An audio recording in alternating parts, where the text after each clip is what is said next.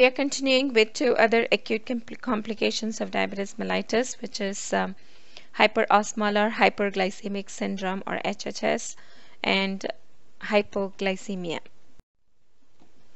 HHS or hyperosmolar hyperglycemic syndrome is a life-threatening syndrome that can occur in the patient with diabetes who is able to produce just enough insulin to prevent DKA but not enough to prevent severe hyperglycemia, osmotic diuresis, and extracellular fluid depletion.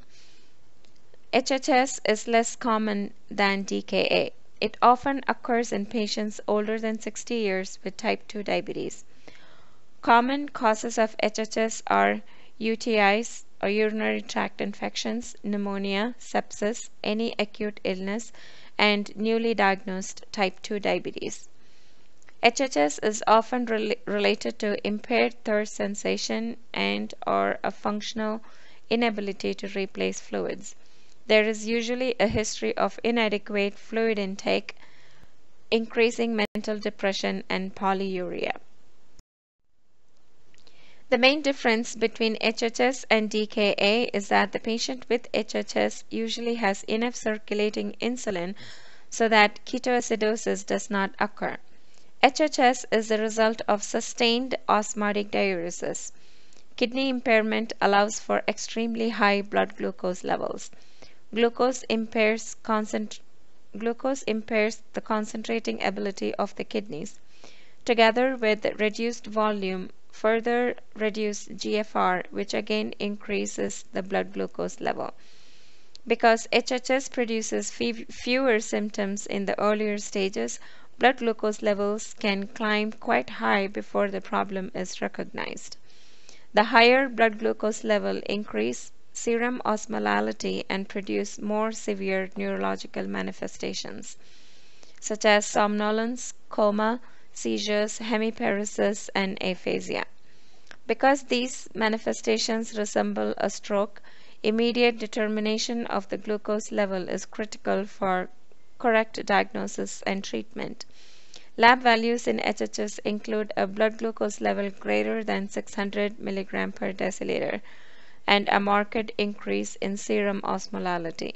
Ketone bodies are absent or minimal in both blood and urine.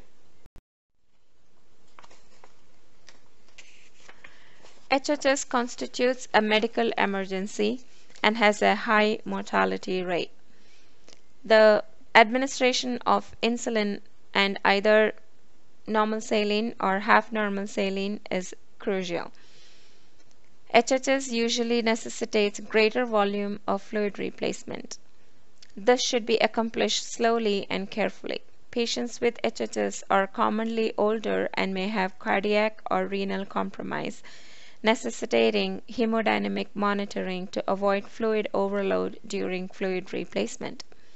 When blood glucose levels fall to approximately 250 mg per deciliter, IV fluids containing glucose are administered to prevent hypoglycemia. Electrolytes are monitored and replaced as needed. Hypokalemia is not as significant in HHS as it is in DKA, although fluid losses may result in milder potassium deficits that necessitate replacement. Assess vital signs, intake and output, tissue turgor, lab values, and cardiac monitoring to check the efficacy of fluid and electrolyte replacement.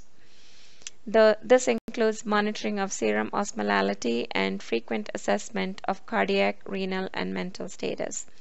Once the patient is stabilized, attempts to detect and correct the underlying precipitating cause should be initiated. Nursing management of both DKA and HHS. Closely monitor blood glucose and urine for output and ketones, as well lab data to determine appropriate patient care.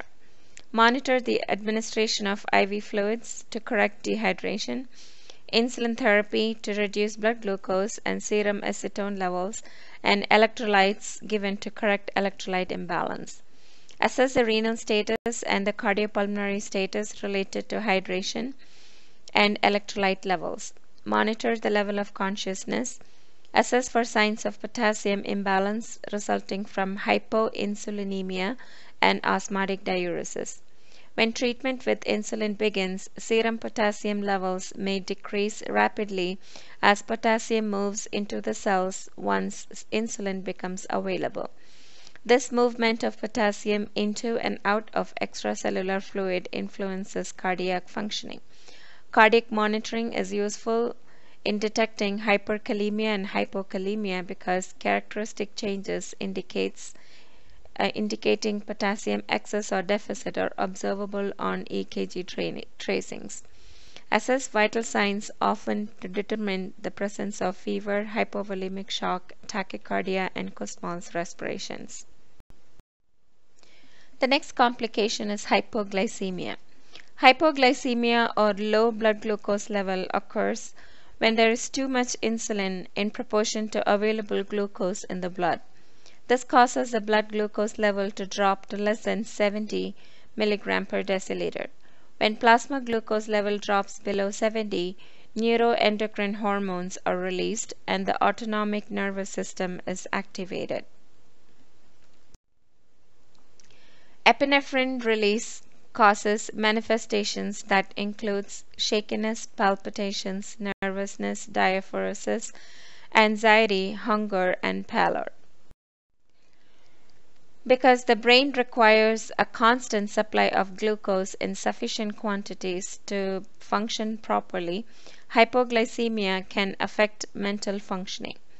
The manifestations are speaking difficulties, visual disturbances, stupor, confusion, and coma. Manifestations of hypoglycemia can mimic those of alcohol intoxication.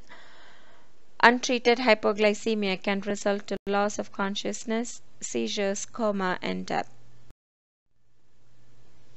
Hypoglycemia unawareness. Hypoglycemic unawareness is a condition in which a person does not experience the warning signs and symptoms of hypoglycemia until the glucose levels reach a critical point, when the person may become incoherent and combative or lose consciousness. This is often related to autonomic neuropathy of diabetes that interferes with the secretion of counterregulatory hormones that produce these symptoms.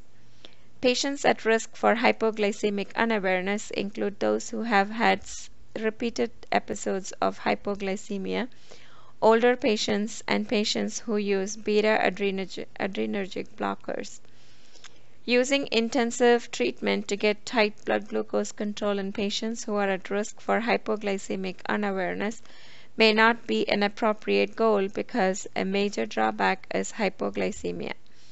These patients are usually managed with blood glucose goals that are somewhat higher than those of patients who are able to detect and manage the onset of hypoglycemia. The causes of hypoglycemia. They are often related to a mismatch in the timing of food intake and the peak action of insulin or oral hypoglycemic agents that increase the endogenous insulin secretion.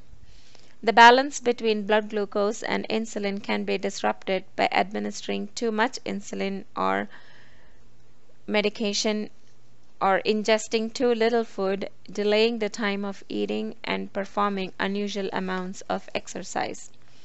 Hypoglycemia can occur at any time, but most episodes occur when the hypoglycemic agent or insulin is at its peak of action, or when the patient's daily routine is disrupted without adequate adjustments in diet, medications, and activity. Although hypoglycemia is more common with insulin therapy, it can occur with other hypoglycemic agents, and it may be severe and persist for an extended time because of the longer duration of action of the oral hypoglycemic agents. Hypoglycemic symptoms may occur when a very high blood glucose level falls too rapidly.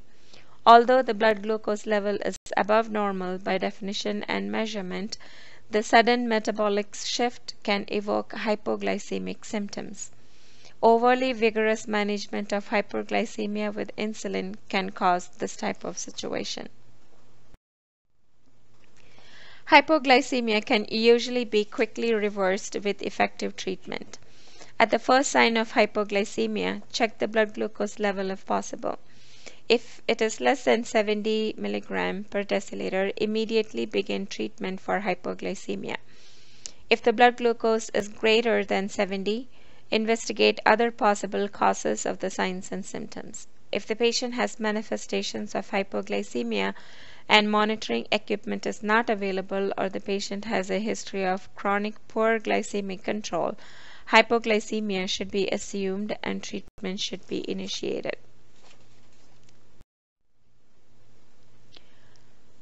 Follow the rule of 15 to treat hypoglycemia.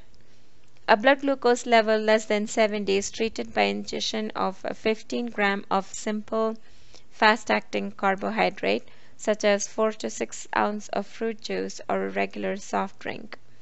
Commercial products such as gels or tablets containing specific amounts of glucose are convenient for carrying in a purse or pocket to be used in such situations.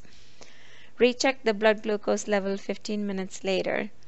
If the value is still less than 70 mg per deciliter, ingest 15 grams more of the carbohydrate and recheck the blood sugar in 15 minutes. If there is no significant improvement in the patient's condition after 2 to 3 doses of 15 grams of simple carbohydrate, contact the healthcare provider. Because of the potential for rebound hypoglycemia after an acute episode, have the patient ingest a complex carbohydrate after recovery to prevent another hypoglycemic attack. Avoid treatment with carbohydrates that contain fat, such as candy bars, cookies, whole milk, and ice cream. The fat in these foods will slow down the absorption of the sugar and delay the response to treatment. Avoid over-treatment with large quantities of quick-acting carbohydrates so that a rapid fluctuation to hyperglycemia does not occur. Treatment. In an acute care setting, patients with hypoglycemia may be treated with 20 to 50 ml of 50% dextrose IV push. Another option if the patient is not alert enough to swallow and no IV access is available, is to administer 1 mg of glucagon by intramuscular or subcutaneous injection. An IM injection in a site such as the deltoid muscle will result in a quicker response. Glucagon stimulates a strong hepatic response to convert glycogen to glucose and therefore makes glucose readily available. Nausea is a common reaction after glucagon injection. Therefore, to prevent aspiration if vomiting occurs, turn the patient on the side until he or she becomes alert. Once the acute hypoglycemia has been reversed, explore with the patient the reasons why the situation developed. This assessment may indicate the need for additional teaching of the patient and the family to avoid future episodes of hypoglycemia. In summary, the acute complications of diabetes mellitus are DKA, HHS, and hypoglycemia. DKA and HHS are effects of hyperglycemia, and hypoglycemia is the effect of low blood sugar. All three of them need emergency management to prevent long-term deficiencies and/or death.